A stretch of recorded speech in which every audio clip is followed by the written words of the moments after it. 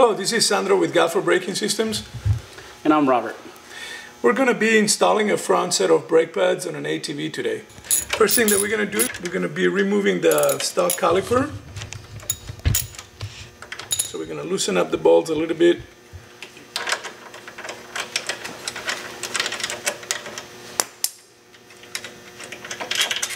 Take the caliper out. The stock caliper has a pin that we want to remove as well. You gotta take that piece out, and we're also going to be removing the inside pin.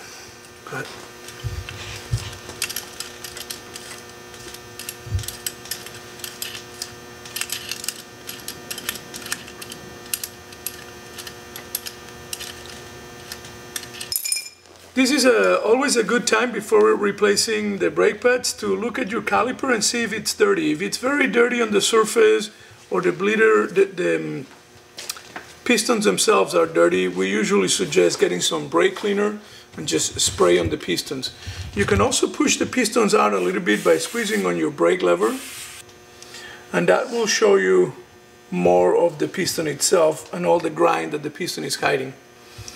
Once you've pushed that up, a little bit of brake clean on a towel and just try to clean the pistons as best as you can. If you have an old toothbrush, you can also do the exact same thing around the pistons themselves. Okay, now we've cleaned the pistons. You want to push them back inside. You can do that by hand. We have removed the stock brake pad and we're going to put the new brake pads back on. Put the pin inside. We're going to drop the brake pad in and then just push it inside.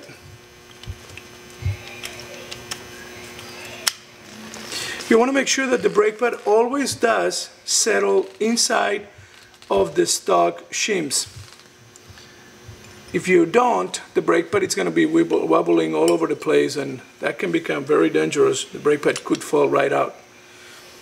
Once you have both pads in, you just slide the pin inside and bolt it back up. Like so.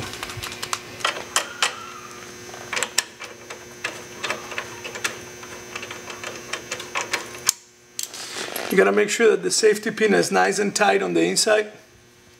And once you know that it's nice and tight, then you're gonna put the other pin that this caliper in particular came with. Now you're ready to go. We usually suggest once you have brand new brake pads that you go out and ride your machine for about 10 to 15 minutes, just very light on the brakes. You don't want to go too hard on them. You don't want to glaze the system. Once you've done your first ride, I always suggest you go back and just look at it. Take the wheel off if you can, or at least crawl underneath the machine and look at the brake pads. Make sure that nothing that you did was done wrong. Nothing it's clinking or making a weird noise that, again, the brake pads might be getting loose somewhere, something you might have done. Galfer brake pads have a 6-month warranty, as long as you don't destroy them on some kind of severe riding condition. And if you have any technical questions about the brake pads, you can always call us up and we'll give you guidance.